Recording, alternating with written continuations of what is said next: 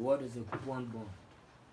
Basically, a coupon bond is a bond that promises periodic equal interest payments in addition to the repayment of the face value at the end of the loan term. When we say face value, the face value is actually the amount the issuer promises to pay once the bond reaches maturity.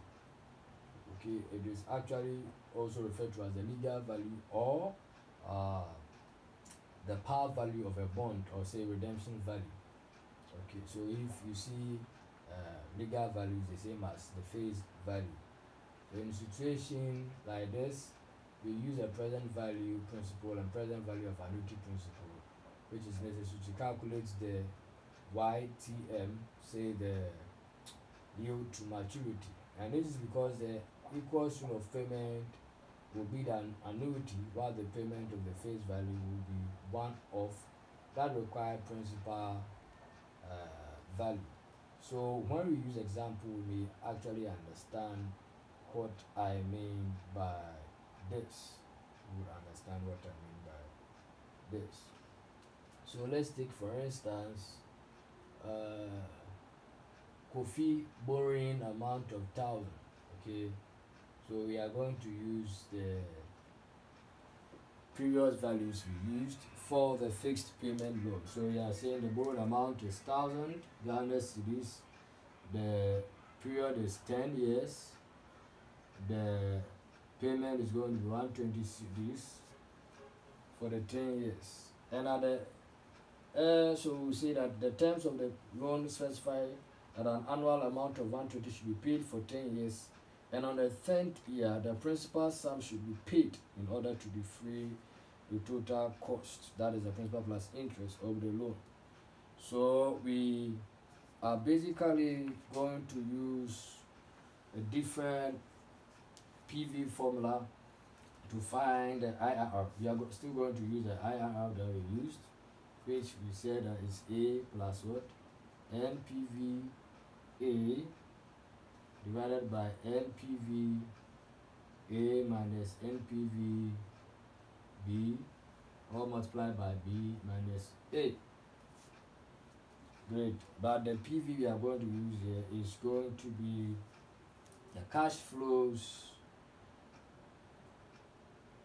Say the cash flows present value, where that we are going to use this formula that we used initially, 1 plus R and over what? R. But in this case we are saying that at the 10th year, or by the nth year, the 10th year, the person should pay the principal sum.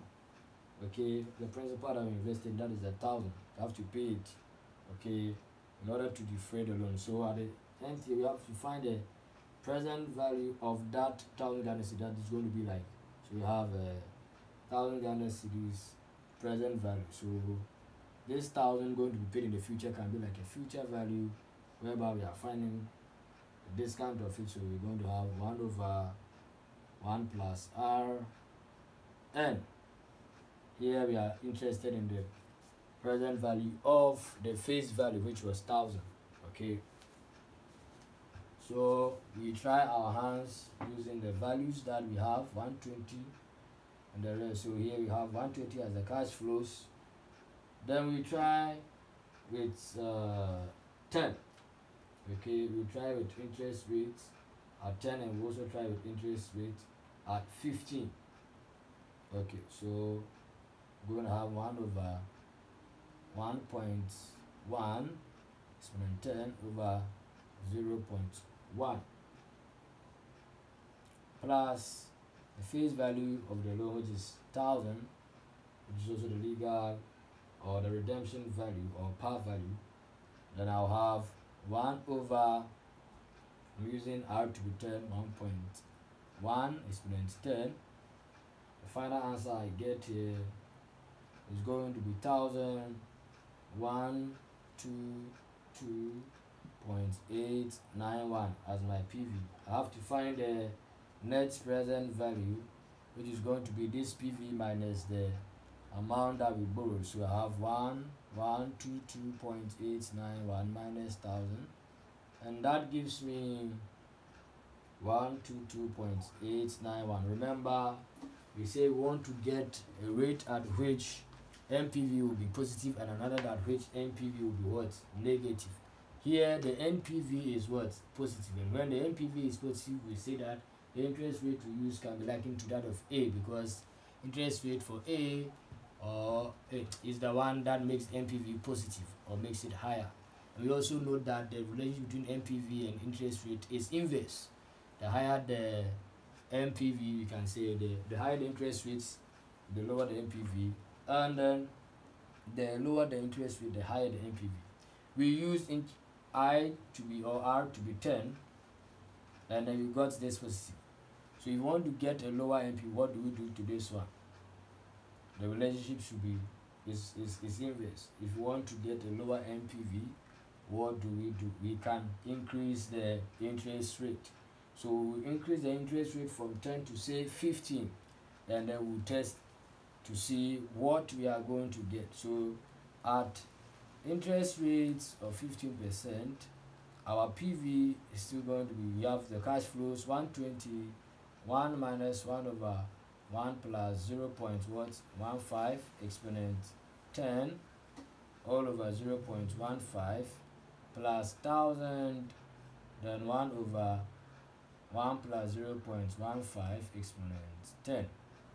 When we do the simplification, we are going to arrive at a lower NPV with a lower present value, which gives us a value of 849.4359. This is the value I get. So I would also have to find a NPV for that. I'm not going to use this formula again, so let me clean it and find. So I'll say, okay, so this is going to be the A. So my B is 15%. NPVB is equal to this 849 minus 849.4359 minus 1000, which gives us a negative value of 150.5641. Now we can find the IRR by substituting the values into it. So let me clean this. You have to note the values, okay? The value should be in your head. So we have A being 10%, NPVA being equal to 122.891, B being 15%, NPVB being equal to negative 150.5641. Do substitution into the formula. We have 10 plus 122.891 all divided by 122.891 minus 150.5641 all multiplied by B minus A, which is what? 15% minus 10%. Great, so this is percent. You do the calculation and you are going to have IRR being equal to 12.247%. So that is finding the yield to maturity using coupon bond. We are now going to look at perpetual fixed coupon payment bond. Now the word perpetual means forever. So we are going to pay the thing forever. How do I then solve such a question? So a perpetual fixed coupon payment bond is a bond that pays coupon on it forever. And coupon rate is actually the interest rate paid throughout the bond's life. And when we say coupon, coupon simply means interest payment, the interest. Okay, so when we say perpetual fixed coupon payment bond, I repeat by saying this is the bond that pays coupon on it forever. and it is also termed as console, CONSOL, console. The holder of a console actually enjoys the coupon amount of the console forever, and the determination of the interest rate of a console is a simple formula. Okay, we look at the valuation of perpetuity.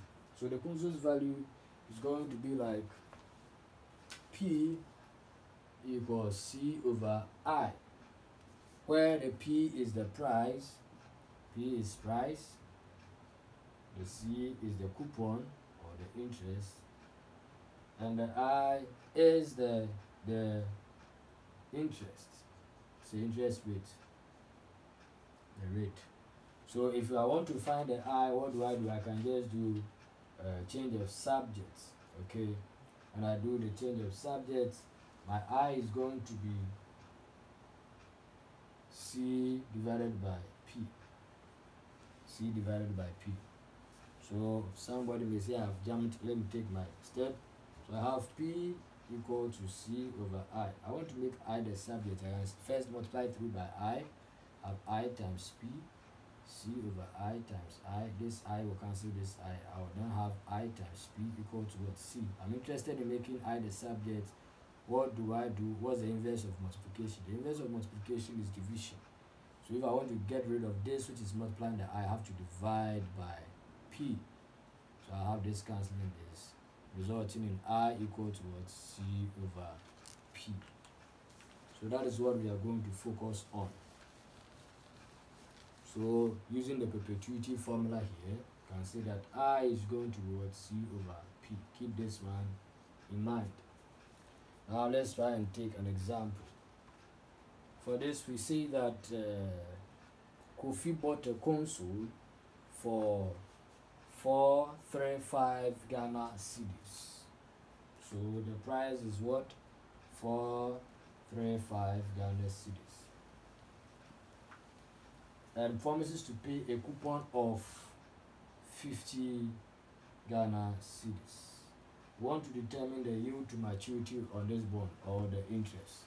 So just put it into the formula. You have what? 50 divided by 435, and the answer is going to be 11.49%. The answer is actually a decimal, which is 0.1149. Okay, but when you multiply it by 100, you get this one. Okay, we can also try and use the approximate yield formula. Now the approximate yield formula is given by yield to maturity, approximate.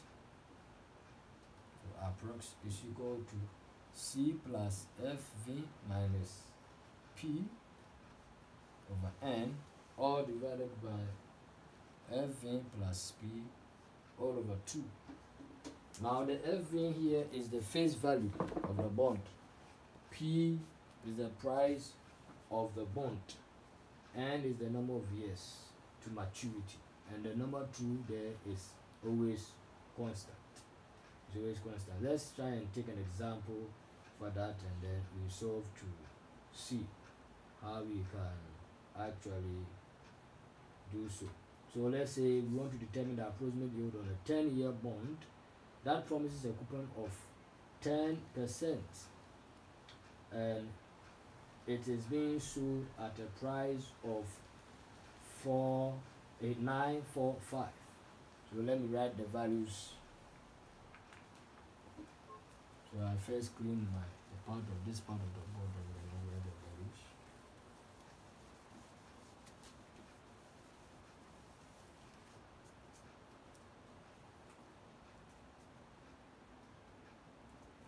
So I say that the N number of years is 10 years. The price is 945. I say the coupon is actually, the coupon paid or promised is 10%, but we're not giving the face value. We're not giving the face value. So we can assume that the face value is 1,000 Ghana cedis. So assuming that the FA is 1000 Ghana cedis, if I assume that FA is 1000 Ghana cedis, that means that to get a C, which is the 10%, the C is going to be 10% of 1000 is what? 100. So I can find the YTM approx to be 100 plus 1000 minus 945 divided by n, which is the number of years, or divided by the face value 1000 minus 1000 plus 945 divided by 2. When we solve this, we are going to get 10.85%. 10.85%. 10.85%. We can then look at the final one, which is the discount bond.